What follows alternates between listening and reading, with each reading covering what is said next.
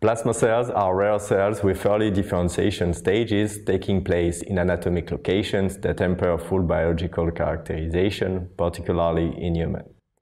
Our in vitro B to plasma cell differentiation model reproduces the sequential cell differentiation and maturation occurring in the different organs in vivo.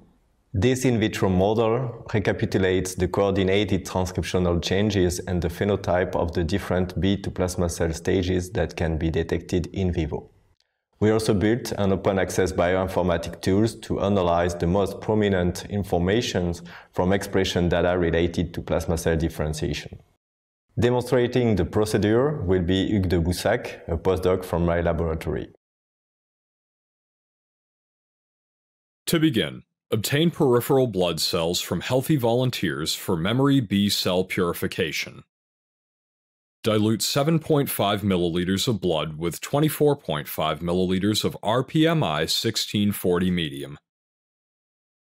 Next, add 12.5 milliliters of room temperature density gradient to a sterile 50 milliliter conical tube. Gently overlay the density gradient with the 32 milliliters of diluted blood, making sure to minimize the mixing of the two phases. Centrifuge for 20 minutes at 500 times gravity with the brake off. Collect the peripheral blood mononuclear cells from the diluted plasma and density gradient interface. Transfer the cells to a sterile 50 milliliter tube. And fill the tube up to 45 milliliters with Hank's balanced salt solution.